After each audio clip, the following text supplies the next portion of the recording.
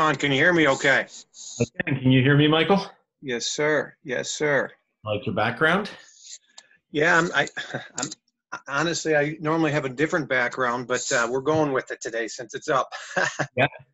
uh, you got your little cafe background there. I do. Yeah. Uh, Perfect. So give me a That second as I good for just get you? a. Want me to What's shut? that? I said, is that background good for you? Do you want me to Oh shut yeah. it?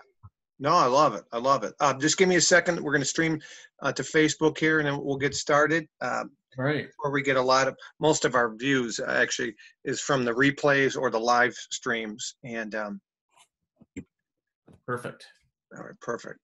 All right, give me 1 second.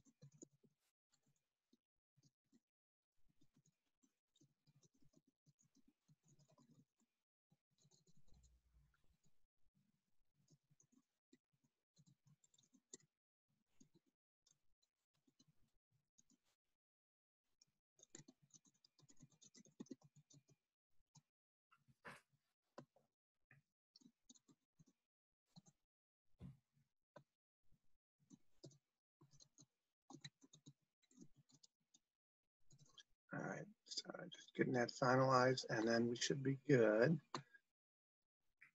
Sounds good.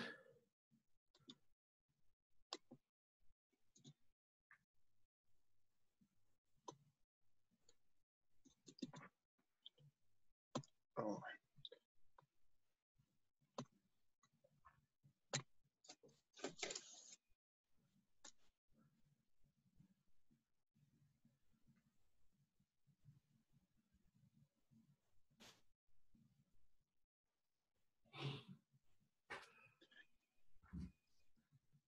All right, we're streaming. We're on. Welcome back, everybody, to another episode, actually the 22nd episode of Luxury Lunch and Learn. I'm excited for today's guest from the, us Americans sometimes refer to Canada as the Great White North, but that's not a fair assessment, as I've been up to the Toronto, Mississauga several times. It's a beautiful country. It's gorgeous, and I have to admit, many Americans are terrible with Canadian geography. So forgive us for that. But I have Sean Morrison, who's the president of the Ontario Real Estate Association, on with us today. So Sean, welcome. Thank you very much, Michael. And you're not that far off. I mean, 2 weeks ago we did have snow in my area, and now it's plus 28. So, we can have a Great White North anytime. Well, it's beautiful up there, and actually the last time I saw you was end of February at the Realty 2020 conference, and you were sworn in as the president of the Ontario Real Estate Association then. And so tell everybody a little bit about, first off, you're also an agent with Coldwell Banker. So tell everybody a little bit about your background and a little bit about your role within the Ontario Real Estate Association, and then we'll kind of go into, today's episode, if you will. Yeah, absolutely. I mean, I've been a realtor for just under 15 years now, primarily out of Burlington, for those that don't know the geography around here. So I'm positioned almost right directly in between Toronto and Niagara Falls in Ontario. So very, very different regions. I go from a wine region on one side to the largest city in Canada on the other. So very much a mixed urban and rural environment, which brings a pretty unique market. As for my position with the Ontario Real Estate Association, we service our 80,000 members across the province. And we are the provincial regulators. So you would have your state regulators, that would be like our provincial regulators. So we govern the entire province of Ontario, which is about 4 times the size of Texas. So if you get an idea of geography for the U.S. participants, it's quite a vast space, and we go everywhere from rural mining communities in the north all the way to, like I said, Canada's largest city in the south. So it's a very unique and different landscape to work within. So It's been really good. We're primarily there for our advocacy and our college training at the moment, but we're moving into different fields at AREA as things progress, especially things like COVID-19. Mm-hmm, mm-hmm. And, in the States here, we have, real estate associations, right? So about a month ago, I had Teresa Kenny, who's the CEO of the Miami Association of Realtors, which is the second largest real estate board behind Toronto's. So Toronto's underneath the AREA umbrella, is that correct? Yeah, so Toronto would be our municipal. So that is roughly around 55,000 members. We have AREA, which has around 80 to 81,000 members currently. And then we have our Canadian Real Estate Association, which is like NAR, that overreaches the entire country. Okay, very good, very good. So we were talking as we were preparing for this, and so the Realty 2020 conference was end of February. It was in Niagara Falls, first time ever there. It was beautiful. The hotel overlooked the falls, and it was just a great experience. But at the time, of course, COVID-19 hadn't shut down Canada, hadn't shut down the States. Talk to us a little bit about, give some context of dates, if you will, with the Canadian market, specifically Ontario, because that's what you're more familiar with. But, in the United States, Friday the 13th of March was our kids' last day of school in the Chicagoland market. And then Sunday, I believe it was the 15th, is when President Trump, had, the pandemic and basically, really clamped things down. To give us some context of the States. And I'd love to hear a little bit about Canada's timing. Yeah, and again, it was more province by province. I mean, I'll give you the timing for Ontario, and it's very similar across the country. So as you were saying, we were down February 25th is when I took over as president of AREA in Niagara Falls at the Reality Conference. From there, moving forward, I went to Tennessee to a Berkshire Hathaway event. And that was when COVID had really started to kind of rear its head. I actually ended up coming back a day early. I landed back in Canada on March 12th. And we were locked down at the end of the month, end of March in Ontario, and we've been under a state of emergency ever since. Things progressed pretty severely through March and April. Towards the end of April and early May, we started to see a little bit of a waning in the numbers from our social distancing and physical distancing protocols. And now we're starting into phase one in the province of reopening, which is some of the street front retail can open. Some parks have opened, and we're starting to gauge the response to that as we move forward in the plan. Our province has put out a 3-phase plan, and each phase has individual stages within it. So we're in phase 2, stage 1 at the moment, and we have to move all the way through to the end of stage 3 to be fully reopened. So we're just starting the reopening process here now. Okay. Very similar here in the States. Pretty much the governors of each state determine the reopening process based in the Chicagoland market, and real estate was deemed essential. So we have been able to show homes, and homes are, we listed 2 homes yesterday. Homes are selling, homes are closing. Talk to me a little bit about real estate. Is that by province? Or talk to me about, is it essential, and what are you seeing as far as, real estate? When did, I guess, you guys hit the valley, and talk to me about the V curve. Are you guys going up as far as activity and showings and that sort of thing? Yeah, absolutely. I mean, again, it's province by province as far as what the provincial governments decided to do with real estate. Okay. The Ontario Real Estate Association lobbied really hard to ensure that real estate remained an essential service, and we were named an essential service. Now, there was a ban at our request on open housing. So not to allow open houses, obviously having, 30, 40, 50 people into a property, during COVID-19 was not a good idea. We requested our members move more to a digital platform for showings. We set out a group of guidelines to say, during the state of emergency, try and transact essential business only, although we are, basically we're named an essential service and can continue to move forward. Let's try and do as little face-to-face as possible to help flatten this curve and move forward together so we can all get back to work quicker. What we were seeing as far as statistics go is that, in different parts of the province, and as I said before, our province is very vast and different in its landscape. We saw anywhere from a 55% drop to an 80% drop in the number of showing transactions going on, as well as sales. And then the good part about it is our values seem to have held. So we're seeing kind of across the province about a 1.5% drop overall in values. So while the number of showings went down, the market value of homes remained high. And that's due primarily to a long-standing supply and demand issue we have in the province. We have way more demand than we have supply. So that works into our advantage even through COVID-19. Now what we're seeing is like you said, that U-shape. So showings are starting to return. Consumer confidence is coming back to the market, and we're starting to see more and more consumers wanting to transact in real estate. And that's where we are in the phase one of the process of moving forward back to whatever the new normal of business is going to be. Okay. So a couple points I want to circle back to. Some really good information you shared there, Sean. So you had mentioned open houses, 40 or 50 people in open houses. You guys, when I say, your real estate market has been strong. It's been a seller's market for a while because there's limited supply. So when a nice property comes on the market, whether it be vertical condo or single family home, there's a lot of activity. And is 40 or 50 people through an open house common there? Is that the norm, or is that an exception? Through my market, that would be, probably pretty normal to see. Certainly in the city of Toronto, open housing is very popular. It's a very dense city as well. So, much like a New York City, for instance, you're going to get a lot of people looking at that.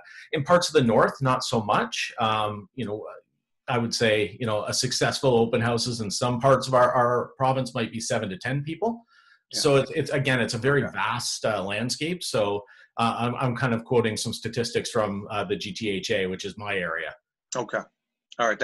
That's helpful, because give you some idea, the Chicagoland market for the most part has been, a balanced market, if anything, a buyer's market, especially in the upper end prices, the higher end prices.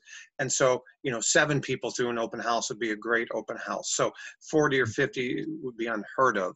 Again, I know, a lot of agents across the country, different parts of the world, and they have, very successful numbers as you guys do as well. So touching on a couple points you brought up, you said, at the Valley, if you will, showings were down 50 to 80%, which is very similar to many markets here. Showing Time, which is an app that real estate agents use to sometimes schedule showings instead of contacting the agent, they'll go through the app. They release data for the states that they represent in the United States. And for example, Illinois, on the 26th of March was the Valley. Showings were down about 50% at that point. Now they're down about 10% from a year ago at this time.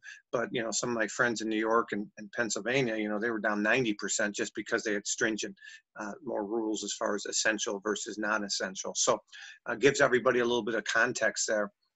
Talk to me a little bit about, so you guys have had a lot of international, and I'm putting you on the spot, so don't worry if you don't know statistics, but you guys have had a lot of international buyers, maybe towards larger cities, right? So Vancouver, right. Toronto, has that really, slowed down because of COVID-19, or has it been affected at all?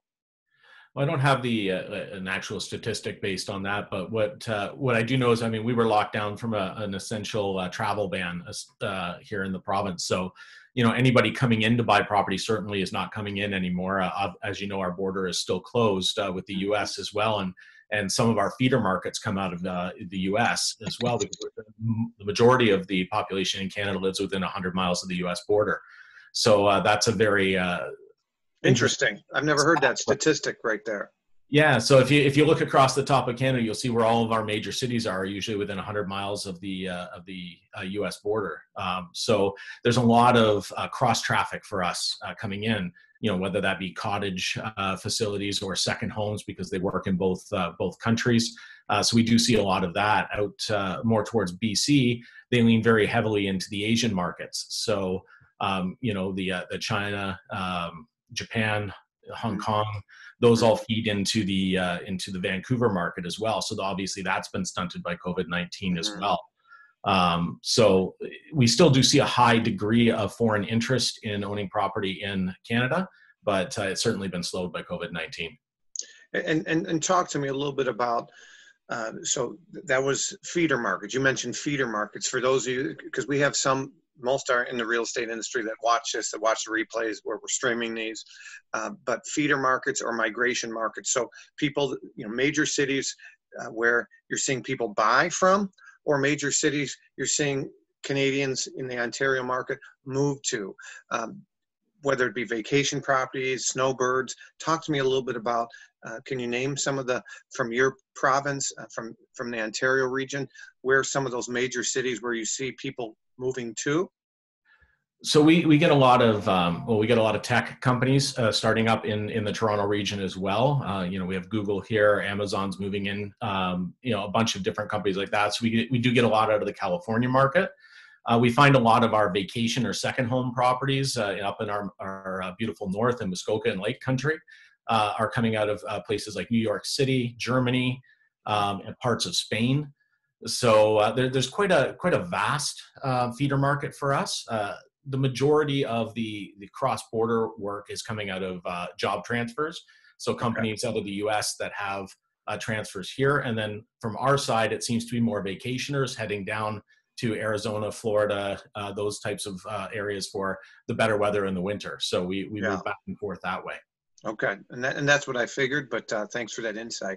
Again, just a reminder, anybody that's watching this live stream, or if you're on the Zoom, if you have a question for myself or Sean, whether it be, luxury related or, Canada market related, please type it in.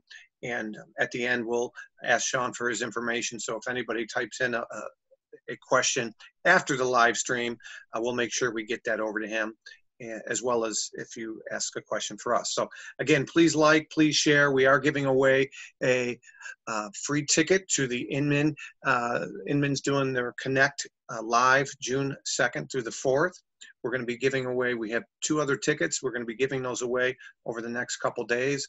And all you have to do is ask a question of Sean, ask a question of me, or share this on your Facebook page, and you'll automatically be enrolled. It's a $100 ticket. It's free.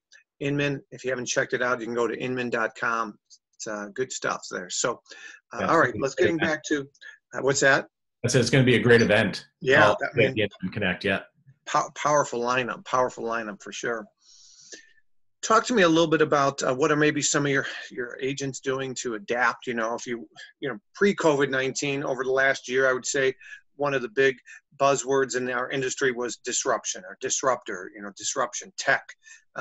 Now it's pivot, shift, grit. What are some of your top agents that you're seeing within, is it Aurea, right? Yeah, Aurea, yeah. Yeah, Aurea, excuse me.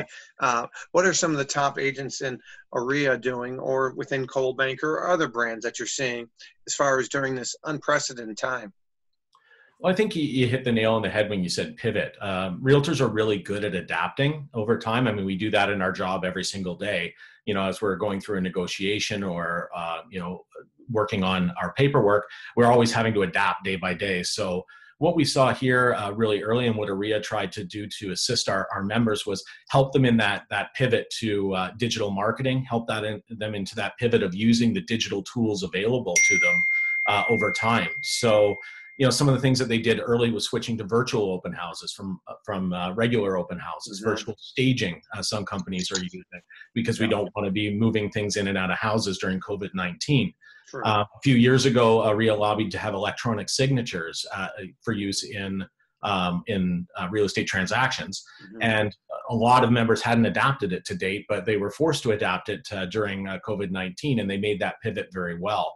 We're seeing a variety of different ways of doing virtual showings, a really big uptick in VR, so that people can go in and really look around a house virtually before they go into the actual physical property and have a physical showing. So I think that we were pretty quick to adapt that technology early, and to come up with some creative solutions for showing mechanisms without having to go into the property itself. Yeah, good point. And where are you guys at as far as, and maybe you mentioned this, so it might be repeat for you, but where are you at overall? I know it varies, but general rule of thumb, as far as last year, at this time compared to where you're at now, as far as showings or number of listings, a number of transactions, are you getting closer? I mean, are you on the way up, so to speak? Yeah, I'd say we're almost back to where we were early January this time of year. So we start off our market, depending on weather, of course, because people don't like to go and show a property at -30. Sure. But as we're looking at it across Ontario, what we're seeing is that in early January, we had a pretty strong showing. We were on track going through until March, around 12th, 13th, when COVID showed up. That we were on track for a better year than 2019, dramatically better in the way of showings, and then it really dropped off a cliff right around that time frame. And we're seeing now that kind of U-shape happen, and we're returning almost to where we were in January. I would say probably by end of month we'd be back up to our January numbers. Still a little slower for our spring market, but I think our spring and fall markets are going to kind of merge this year, is what we're starting to see, because as I said earlier, that consumer confidence is coming back. Mm-hmm. So as that returns, there's more and more demand into the marketplace. And I think that's going to carry us through summer, where normally July, August might be slower months for us. I think it's going to carry straight through into the fall. July and August are pretty slow months in the Chicagoland market as well. So, we're hoping that, everything is not just condensed. The prime markets here, the 4 primary markets in Chicago are March, April, May, and June. And we're hoping those 4 months just kind of get pushed back a little bit versus, June is the market. We're hoping that's the case. Of course, time will tell, but we have great interest rates right now, and we're definitely seeing a bump in activity here. Based on what you're seeing with COVID-19 and a lot of these cities being on lockdown, I got to imagine Toronto's pretty strict with their restaurants and social distancing, maybe more so than something rural where there's not, a neighbor real close to you. In your opinion, do you see a higher demand for estate type properties with, lifestyle amenities, i.e. pool and outdoor sport court and privacy? Do you feel, this pandemic, as tragic as it is, do you think it might help some of those unique high-end properties where traditionally they take a little bit longer to sell in most markets? Well, it's funny, actually, we're doing consumer research studies right now to find out what the effects of COVID-19 are in Ontario on the Ontario consumer. What I'm seeing in my own personal business and what I'm hearing from other agents that I talk to on a regular basis is that we are seeing just that. We're seeing a lot of interest coming out of Toronto, where they might be looking to sell their $3 or $4 million condo in favor of having more of a backyard or some additional green space after this. So when you've been locked up in, even if it's a big condo, even if we're talking 5,000 square feet, as a 1-floor living, you're still locked up in there without a lot of outdoor space, maybe only a small terrace or a couple of balconies. So, taking that money, getting out of that market and maybe moving into something more ground source, like you say, maybe an estate property or somewhere where they have a larger backyard to escape to after this. We're certainly seeing a lot more up in our, as a secondary home as well. We're starting to see our cottage country market really go off due to COVID-19 as well, now that they can return and shop up there. Now that we're starting to reopen, we're starting to see a lot of interest in having a secondary home to go to. So something on a lake or something that has, like you said, a country or an estate property where they can get out of the city in a scenario like this. Or maybe they've realized that, that is a really important part of life, is to get away to something like that. And maybe they're not going to travel as much internationally. So we're starting to see them travel within Canada and start to move towards the cottage markets. Interesting. Yeah, the LaFidos, we're doing a road trip as a family, the Griswolds, if you will. We're doing the old Yellowstone Park and West Coast and all that. So just because, no flying and that sort of thing. So good perspective. I appreciate that. How do you, I know, try to put your Coldwell Banker hat to the side, but when I say you as your position as president of OREA, how do you guys define luxury? If somebody were to ask you, what's the first thing how would you answer that out of curiosity? That's a hard one, because I don't think we really distinguish from the provincial association standpoint what's luxury and what's not. My initial thought to that would be, an atypical property, something that is not in the average home. So, I always go to that high net worth individual, that affluent individual. And something that's, definitely unique. I know in my area, as I said before, we're quite close to a really nice wine region in Ontario, Niagara.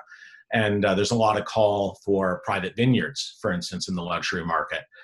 We also, where I am in Burlington, we have a large equestrian community. So we have whole equestrian communities where, essentially horses have the right of way over the cars in the neighborhoods. So, large paddock lands, looking for riding barns, those kinds of things. So I would say, from a luxury standpoint, those are things that you need to consider in my market is, what is that high net worth individual looking for? Are they looking for, an outdoor barn space where they can store, 30 luxury cars? Those types of things. So when I think luxury, that's where I come along is thinking of unique properties or unique opportunities in the market for that high net worth individual. Yeah. Yeah. It's interesting because, many brands define luxury differently. Coldwell Banker's definition might be different than Keller Williams, which is different than an independent. And that's I was just curious from your standpoint. So thanks for that. For our designation, we define it as 3 times the average sale price for that given market. So if the given market's average sale price is 100, luxury would be 300 and above. So many brands define luxury in the States as $1 million and above, but for some of those rural areas, $1 million, it's hard to find $1 million home. And some of those downtown areas, you don't get much for $1 million. So I thought I'd ask. Yeah. Good information. Tell me a little bit more about if somebody wants to find out more about Canadian real estate or OREA or just the Toronto market. Again, Toronto being, the largest real estate board in North America, probably in the world, right? I mean, it's got to be, right? Miami's second. I can't imagine there's no formal real estate boards as large, in Europe and other. So it's got to be the largest in the world. It's got to be one of them. I don't know if California would be larger or not, but I know certainly it's a sizable board. Yeah. From a city perspective, I would imagine it probably is roughly about 55,000 members. Okay. Yes, they got to be the largest because Miami's second in North America, at least. So interesting. For people that want to find out more information about OREA, what's a good place to start? Well, definitely our OREA.com website. And if they're specifically interested in, what we've been doing throughout COVID-19, we have our own microsite of that. So that's OREACovid19info.com, and OREA is OREA. So that would be where I'd start there. From a Canadian standpoint, I would definitely, we still have one overreaching board for Canada, which is the Canadian Real Estate Association, much like NAR. Mm-hmm. And they actually have one unified MLS system still. Okay. So you can go to realtor.ca to check out any of our Canadian market, as well as going to Korea, so CREA.com, to find out anything that our Canadian organization is doing. All right, very good. I'd recommend agents that are watching this, know where your feeder markets are, know where your migration markets are is another term we sometimes use within the industry. And if Canada is one of your feeder markets, I do recommend you familiarize yourself with the Canadian market with some top agents up there. You maybe attend an event like Realty 2020 had. You guys do that every 2 years, right? Yeah, it's a biannual conference. So the next one will be in 2022, and that is actually our OREA's 100th anniversary as an association. Oh, cool. That'll be held in Toronto. Oh, awesome. Well, good. Well, any parting thoughts before I ask my last question for you? No, I don't know if there was any questions that your audience. Yeah, let me look. Good point. Let me look here. My assistant sends those over to me. So let me see if we have any. Right now, I'm not seeing any, but I got actually 2 questions for you while I'm looking this up. Yeah, the first question would be, in your in your opinion, in your professional opinion, Sean, the agents, the teams, the brokerages that will be most successful when things go back to, quote, quote, normal, are those that have blank in common. So fill in that blank with those, those agents, those teams, those brokerages that will be most successful, that will thrive when things go back to normal, so to speak, are those that have blank in common. Yeah, I think they would have the ability to adapt. Sorry about that. Oh, you're fine. The ability to adapt, certainly as things move forward and we're facing whatever the new normal is going to be, we're certainly going to have a few years where things aren't going to be business as usual. So they're going to need an ability to adapt. Mm-hmm. You know, I've always taken a position in my career of learn before you earn, not fake it till you make it. When it comes to luxury, they'll spot you if you're faking it, like a $20 Rolex. So you want to make sure that you know, you're learning before you earn. So go out there and do the work to learn what that affluent buyer is looking for, what that luxury market in your area looks like, and how you can position it, and talk to other luxury agents that are out there. And get some advice from them, you know, maybe outside of your market, so that you're not worried about competition issues. But I know I've connected with people all over North America from a luxury standpoint to learn best practices, getting my business going. So I think the key there is just knowledge, service, and the ability to adapt. Great, great recommendations, great insight. Adapt, knowledge, grit. Be able to adapt, right? Change is always ongoing. So that's great. Now, last one, because I know I've seen some pictures of you on Facebook. You have a beautiful setting, working from home. What recommendations? I call it win at home. You know, again, we've had a lot of similar suggestions, but for those that are still struggling working from home, maybe both significant others are home, or the kids now with summer vacation being home the whole time, and there's no e-learning. Any words of advice maybe that you are doing, that or maybe somebody that you're friends with that have had success to welcome this working from home environment? Any words of advice for anyone, Sean? Yeah, we've actually at AREA, we actually hosted a couple of webinars about this and how to work effectively at home and make that you know, pivot, so to speak. One of them is, it starts early. When you get up in the morning and you're getting ready, get ready for work. You know, as you can see, I'm still wearing a suit, and you know, I've lost the tie, of course, but you know, dress for work. Don't go down and work in your pajamas. You know, right away, if you get ready, you do your hair, you put on your clothes, you feel like you're going to work. Second is have that work environment where you can close a door. So, you know, if you have small children at home, I'm not blessed with kids, but if I was, you know, or how I do it with my wife here is, you know, I close the door. We understand when that door is closed, I'm not in the house. I'm actually at work. Sure. And I schedule breaks. So I get up, I'll go up, I'll have a coffee with my wife, we'll talk, I'll come back downstairs, I'll close the door and go back to work. And then keeping your schedule and your routine. So if your routine in normal life was to get up, maybe do a little bit of exercise, follow, you know, maybe read a book or do some self-development, then go to work, do some other things, have lunch, come back, you know, work, and then quit at, you know, 6 o'clock at night. If that was your routine, stick to that routine in COVID as well. It'll help you adapt back into your work-life balance when you go back to the office.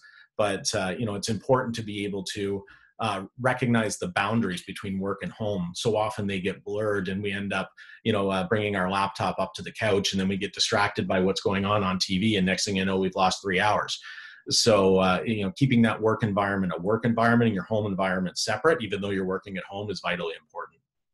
Yeah, really great advice on all those points. I appreciate it.